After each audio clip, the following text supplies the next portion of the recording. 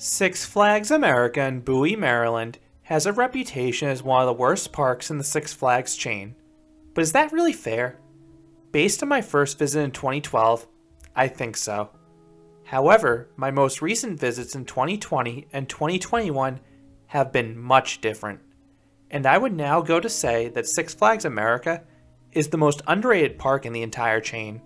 So in this video, I will review Six Flags America and explain why this park should no longer be overlooked. Part of the reason for the park's rocky reputation is its tumultuous history. The park traces its roots back to 1974. The park originally opened as the Largo Wildlife Preserve, featuring a drive-through animal safari. The park was sold in 1978 to Jim Fowler, the host of Wild Kingdom, who renamed the park Wild Country. But the park continued to be unprofitable. The park was again sold and rebranded as Wild World in 1982. The new owners started adding some amusement rides and water slides to complement the safari, which started to improve the park's fortunes. In 1983, some additional rides were added, but the biggest change was that the drive-through safari was replaced by a train that traveled through the animal area. And this is the same train that operates today at the park as Capital Railways. But the park received a major facelift for 1984.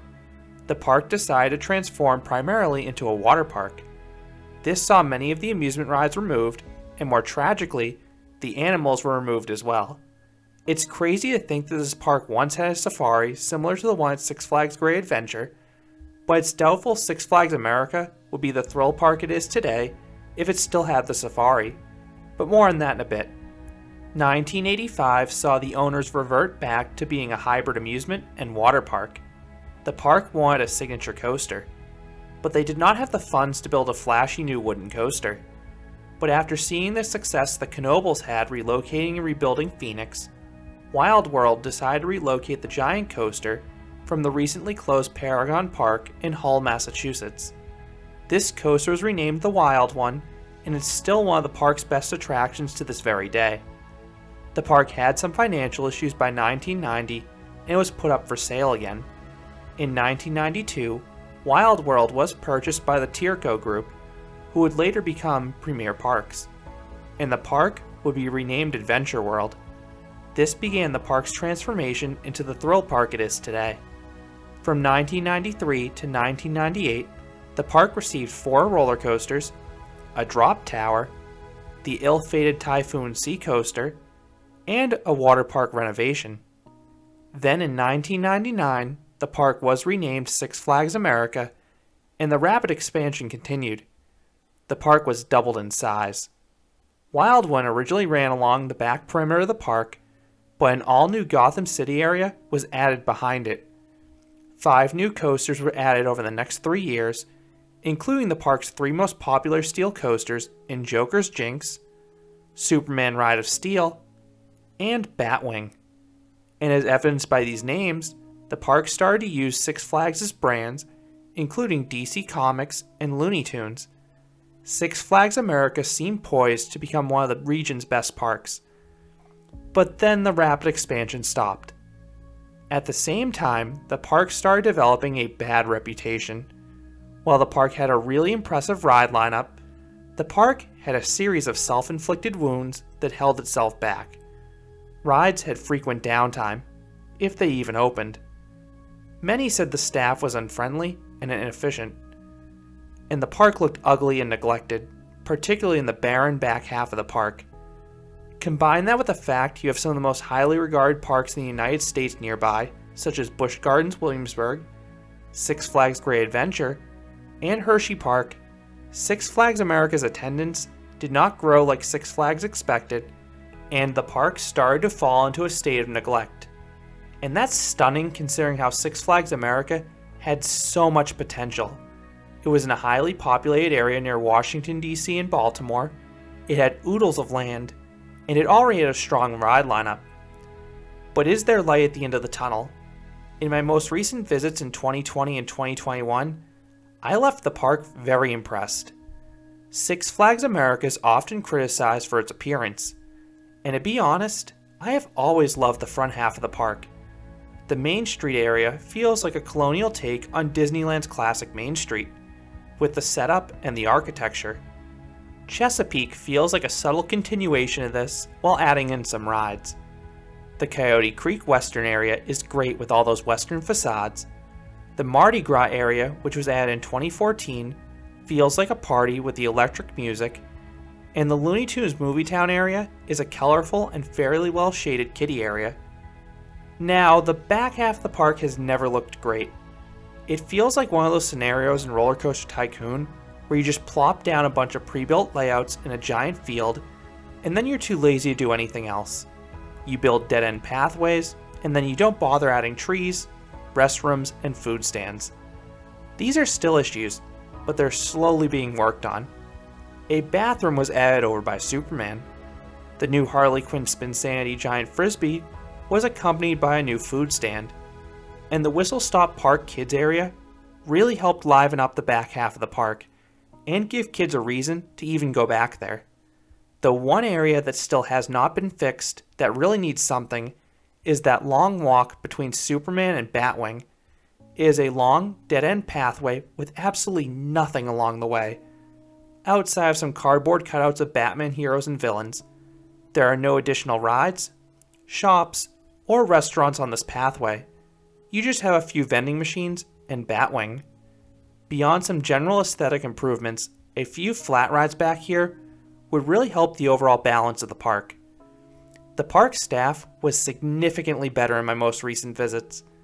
A good chunk of the ride attendants were outgoing and very friendly. And in 2021, I noticed a major focus on efficiency across the park. Lines have never been much of an issue at this park. Outside of Saturdays during Fright Fest, most things seem to be walk-ons at this park.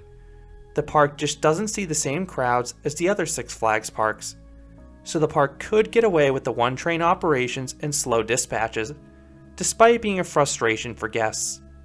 But in 2020 and 2021, I noticed that most coasters were running multiple trains, and especially in 2021, ride attendants were absolutely hustling to dispatch trains. The crew working Batwing was the biggest improvement.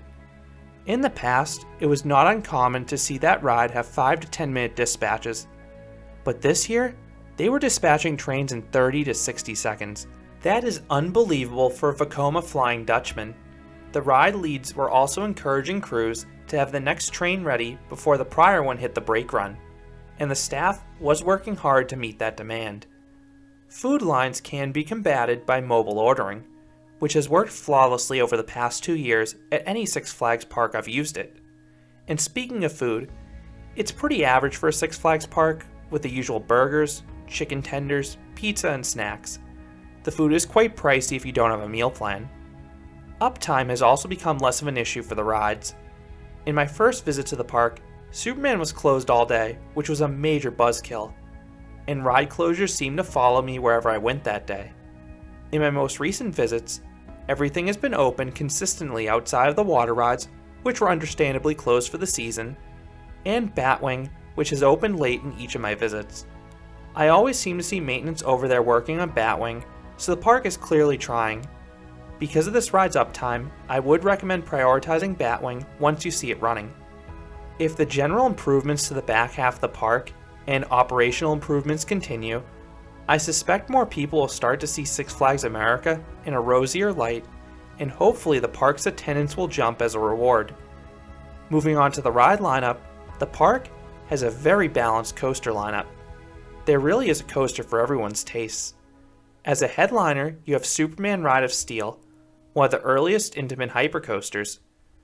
This coaster doesn't have the strongest pacing, but it has some fantastic elements, such as the first drop, camelbacks, and bunny hills. There is no shortage of ejector airtime on this ride. And the ride has a wonderful setting that goes out into the woods. I have a separate review that goes into more detail, but this alone is a good reason to visit Six Flags America. I actually may prefer Wild One though. This wood coaster is over 100 years old, but it runs far smoother than you'd expect if you avoid a wheel seat. I strongly recommend riding this one in the front row.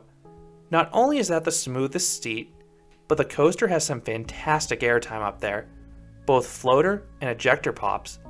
Plus, that final helix has some of the best sustained laterals of any coaster. I admittedly am nostalgic for this ride since my childhood home was just 15 minutes from the ride's original location, and this is another ride that I have a separate review on. The other wood coaster is shakier and roar. This is one of the earliest GCIs, and as a result, it runs with PTC trains as opposed to the Millennium Flyers you find in their later rides. So the ride doesn't track as well. Up front, it's rideable, but it's extremely bumpy in a wheel seat, especially if you go further back in the train. I do enjoy this coaster's twisted layout though up front, and while the ride does feel a bit slow, it does offer a few pops of airtime and some really rare positive G's for a wood coaster. But the roughest ride in the whole park is undoubtedly Mind Eraser. This Vekoma SLC will bash your skull into oblivion. I rode it in my first trip to the park and will never ride it again unless it gets new trains. Ride this one at your own risk. Firebird is one of two Six Flags Great America hand-me-downs. I guess you could say Great America gives their not-so-great rides to America. This was B&M's first stand-up coaster, and first coaster in general. It opened as Iron Wolf at Six Flags Great America and was renamed as Apocalypse in 2012 when it came to Maryland. And this coaster was quite violent. Then in 2019, the coaster was transformed into Firebird and received floorless trains. The ride is still very shaky up front, but I actually enjoy it in the back row. There's just one really bad transition after the corkscrew, but outside of that, the coaster has some mild forces and a unique layout. The other Great America hand-me-down is Ragin' Cajun. This spinning coaster routinely is the longest line in the park due to its capacity and status as the park's only real family coaster. While the layout has been cloned several times, this Reverchon spinner is notorious for being more dizzying than the others. Joker's Jinx is the park's lone launch coaster. While the launch in this Premier Rides coaster may not be as strong as some others out there, the twisted spaghetti bowl layout offers some good positive G's and whip. Batwing is one of two remaining Vekoma Flying Dutchmen.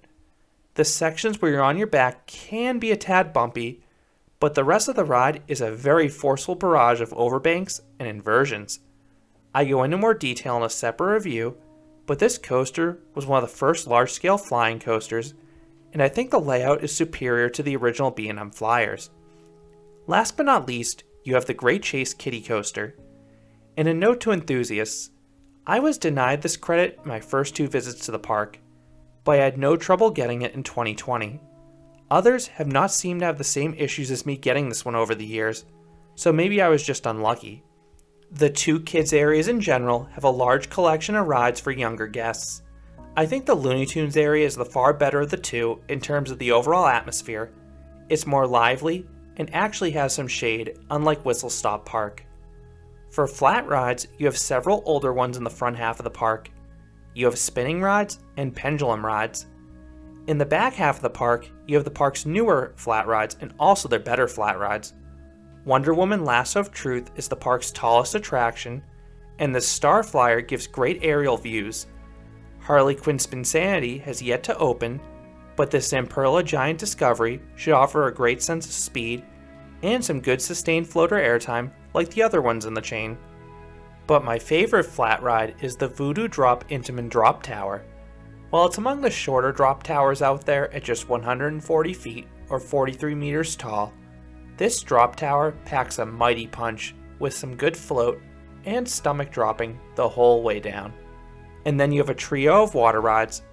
Shipwreck Falls is a soaking shoot-the-chute ride.